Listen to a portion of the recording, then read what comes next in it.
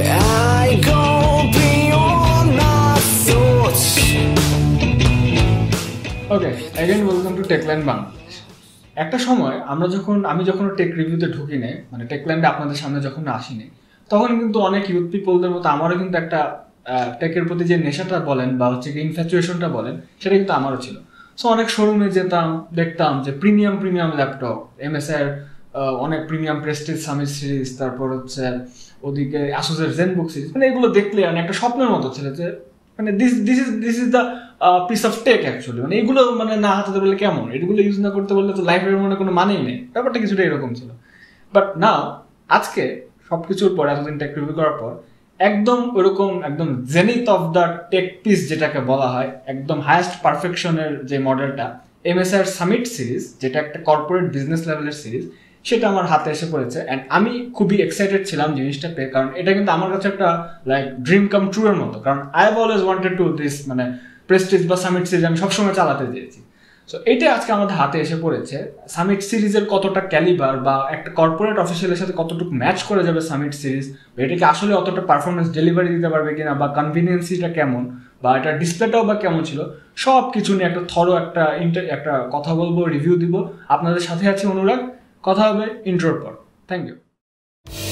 These echoes in your attic are calling me back.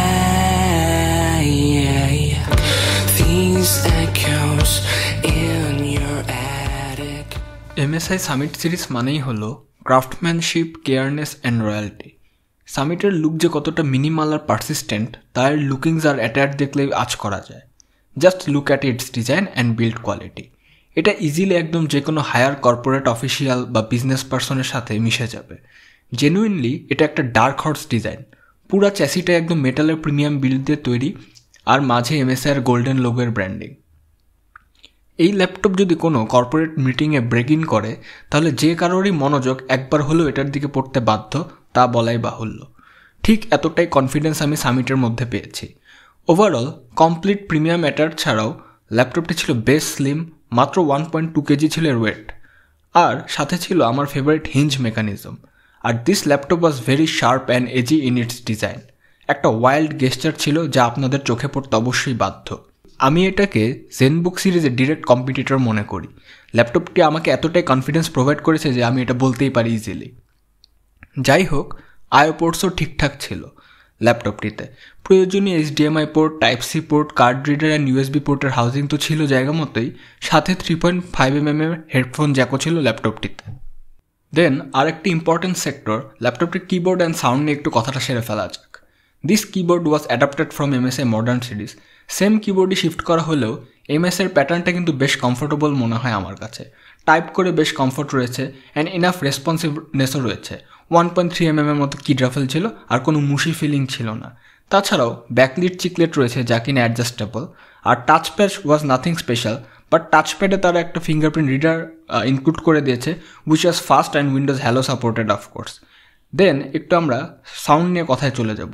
ল্যাপটপের dedicated স্পিকারগুলো তেমন কিছু special ছিল না বা হামরি ছিল না, টিপিক্যাল ছিল, but the real magic was in the headphone Jack. High rise certified ছিল অ্যান্ড অডিওর এমটি, কিন্তু তার সাথে নাহিমিকের টিউনিংও ছিল সাথে, অর্থাৎ নাহিমিংয়ের ইঞ্জিনিয়ারিং আমরা এই হেডফোনের জায়গায় দেখতে পাই।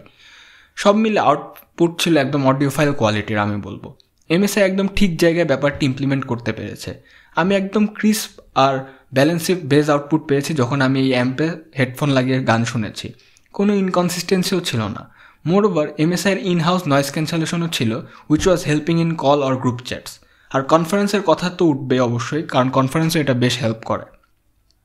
এরপর বলে রাখি যে ওয়েবক্যামটাও কিন্তু ছিল বেশ ভালো। 720 পিক্সেল হলো আমার দেখা ল্যাপটপের বেস্ট সেগমেন্টে একটা এই ওয়েবক্যামটা থাকবে, কারণ এটা আসলে অনেক ভালো কোয়ালিটির ছিল অ্যান্ড আমি যতটুকু দেখলাম বেশ ভালো সাপোর্ট দেয়। আর যে কোনো কন্ডিশনে আমি এই ওয়েবক্যাম থেকে ইনাফ ভালো আলো পেয়েছি। So Thums up MSI। এবার ল্যাপটপটির ডিল ব্রেকিং পার্ট অর্থাৎ এর ডিসপ্লেতে চলে যাব। আর এক কথায় this display was extra ordinary and one of the best I have ever seen in laptop segment. Thorough ব্রেকডাউনে যাওয়ার আগে একটু বলে রাখি, ল্যাপটপটি কিন্তু 14 ইঞ্চি ফর্ম ফ্যাক্টরের ছিল অ্যান্ড এর বেজেল ছিল খুবই মিনিমাল। আর এই ডিসপ্লেটা কিন্তু অবশ্যই টাচ স্ক্রিন সাপোর্টেড, এর নিয়ে তা এই ডিসপ্লে নিয়ে যতই বলা যায় তা ততই কম হয়ে যায় আসলে। ডিসপ্লেটি ছিল 100% sRGB সাপোর্টেড অ্যান্ড DCI-P3 ছিল 80%-এর মতো। এর কালার রিপ্রোডাকশন ছিল অসাধারণ, পাঞ্চি ব্ল্যাক থেকে শুরু করে কন্ট্রাস্ট লেভেল আর শার্পনেস লেভেল সবই ছিল চমৎকার। আর ইউজ করার সময় আমি এটা বেশ ভালো মতোই টের পেয়েছি যে কালার প্রোডাকশন কতটা ভালো। কোনো কালার লিক তো ছিলই না, অ্যান্ড ব্রাইটনেসও ছিল প্রায় 450 নিটসের মতো। যে কোনো কন্টেন্ট ক্রিয়েটরদের কাছে এই ডিসপ্লেটা একদম হায়েস্ট সাপোর্ট দিবে। আর cherry on the top is this display was touch screen. Touch screen অবশ্যই আপনাকে একটা হেল্প করবে ডে টু ডে লাইফে, বাট আমি এই টাচ স্ক্রিনে সামান্য ল্যাটেন্সি লক্ষ্য করেছি। বাট আই থিঙ্ক এটা ঠিক আছে, কারণ আমি নিজে পার্সোনালি হায়ার টাচ স্যাম্পলিং রেটের একটা ডিভাইস ইউজ করি, তাই হয়তো বা আমার এরকমটা মনে হয়েছে। তো যাই হোক, সব কিছু ওকে থাকলেও একটা ব্যাপার একটু আমার মনে প্রশ্ন জাগায়, তা হলো ল্যাপটপটি কিন্তু 180 ডিগ্রি পর্যন্ত টিল্ট সাপোর্টেড, অর্থাৎ 180 ডিগ্রি পর্যন্ত এর ডিসপ্লেকে নোয়ানো যায়। বাট কথা হলো 180 ডিগ্রির কিন্তু আসলে কোনো প্র্যাকটিক্যাল ইউসেজ নেই আপনারা যদি একটু চিন্তা করে দেখেন তাহলে। এর চেয়ে ফার বেটার হতো যদি ল্যাপটপটিকে একদম 360 ফ্লিপ স্টাইলিশ করে দেওয়া হতো, অ্যান্ড বক্সের মধ্যে একটা স্টাইলাস যদি ইনক্লুড করে দেওয়া হতো।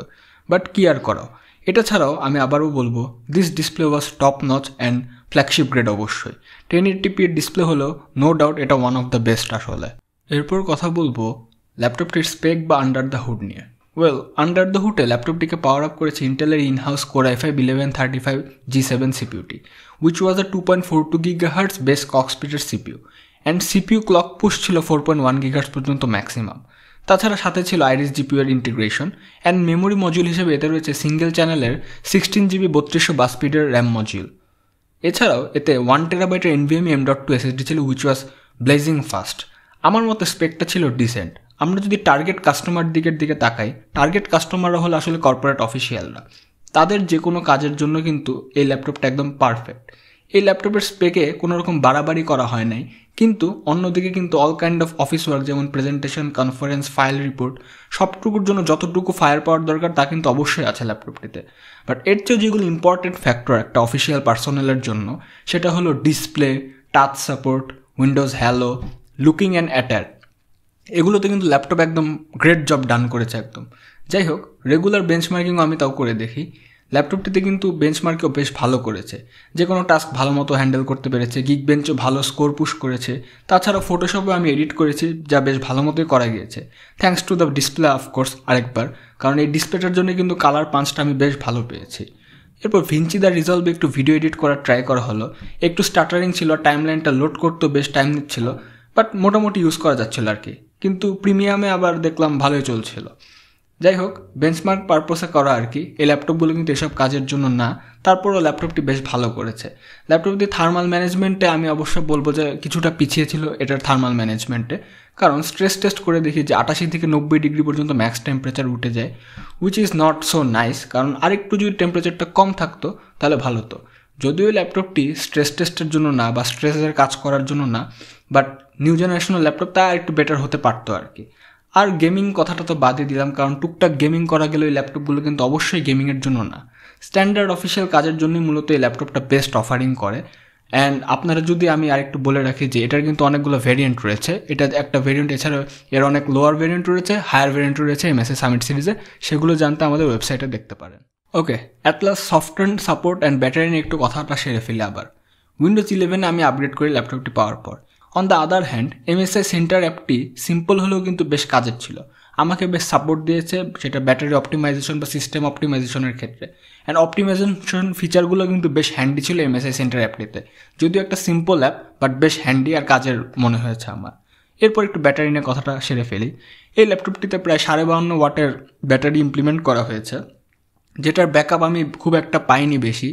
MSI ক্লেম করছে 10 ঘন্টা পর্যন্ত ব্যাটারি ব্যাকআপ, বাট সেগুলো আসলে আরও হায়ার ভেরিয়েন্টে আমরা পাবো। বাট এখানে আমি একটু মোটামুটি ইন্টেন্সিভ ইউজ, ব্রাউজিং সব মিলে 3 ঘন্টা বা 2.5 ঘন্টার কাছাকাছি ব্যাটারি ব্যাকআপ পেয়েছি। বাট আপনারা যদি, এটা আসলে ইউজেজের উপর ডিপেন্ড করে যে কতটুকু পাবেন। এছাড়াও এতে কিন্তু একটা 65 ওয়াটের স্ট্যান্ডার্ড চার্জিং ব্রিগ ইনক্লুড করা হয়েছে, যেটা সব MSI ল্যাপটপের সাথেই করা হয়, সেটিও আপনারা একদম বক্সের মধ্যে পেয়ে যাচ্ছেন। এছাড়াও বক্সে একটা ব্যাগও ইনক্লুড করে দিচ্ছে MSI।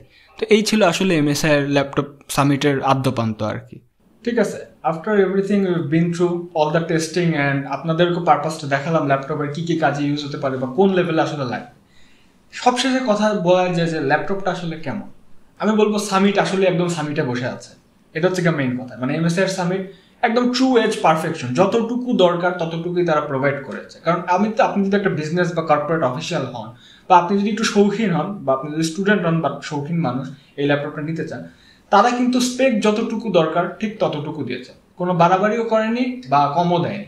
Because i5 11 generation iris graphics is enough for মানে হ্যান্ড হোল্ড টাস্ক অ্যান্ড অফিসের যে প্রেজেন্টেশন যেটাই বলুন না কেন, it's capable enough to do any sort of this things. তো এটা ছাড়াও আপনারা যদি একটু বলেছিলাম যে টুকটাক গেমিং এর কথা ভুলে যান, এটাতে গেমিং না করাই বেটার। এরকম একটা টেক পিসকে আপনি গেমিং এর প্রেশারটা না দেন, সেটাই বেটার হবে। অ্যান্ড তাছাড়া এটার যে কাটিং এজ ডিজাইনটা আপনারা দেখবেন, যে স্মুথনেস, দ্য স্লিমনেসটা ছিল, বা হচ্ছে উইন্ডোজ হ্যালো ফিচার, সব কিন্তু একদম সুন্দর করে ইমপ্লিমেন্ট করে দেওয়া আছে। অ্যান্ড অফকোর্স অবশ্যই স্ট্যান্ডিং ওভেশনের মতো ডিসপ্লের কথাটাও বলবো। This display was enigmatic and চমৎকার। আমি এটাই বলবো যে সামিট, যেরকমটা বলছিলাম, সামিট কিন্তু সামিটেই বসে গিয়েছে। সো আপনাদের যদি কোনো ইন্টারেস্ট থাকে এই ল্যাপটপটার প্রতি, বা কোনো কর্পোরেট অফিসিয়াল যদি নিতে চান, প্লিজ গো ফর ইট। জেনবুকের সাথে একদম এক পাল্লায় মিলিয়ে এটা একদম ইজিলি কম্পেয়ার করা যায়, অ্যান্ড ইজিলি এটা একদম টাফ একটা কম্পিটিশন দেবে অবশ্যই, সেটা লুক হোক বা কনভিনিয়েন্সি হোক, যেটাই হোক। সো আজকে এই পর্যন্তই MSI সামিট আপনাদেরকে দেখালাম। এরকম আরও অনেক টেক পিস বা প্রোডাক্ট বা ল্যাপটপ কম্পোনেন্ট যেটারই কোনো হোক না কেন, রিভিউ পেতে বা আনবক্সিং এক্সপিরিয়েন্স পেতে আমাদের চ্যানেলটার সাথে সাবস্ক্রাইব থাকুন, and like is a must. And নতুন অনেক অফারিং পেতে বা অনেক কিছু অফার সম্বন্ধে জানতে আমাদের ফেসবুক পেজে চোখ রাখবেন। So this is it, I am Anurag, signing off, and I will catch you on the next one.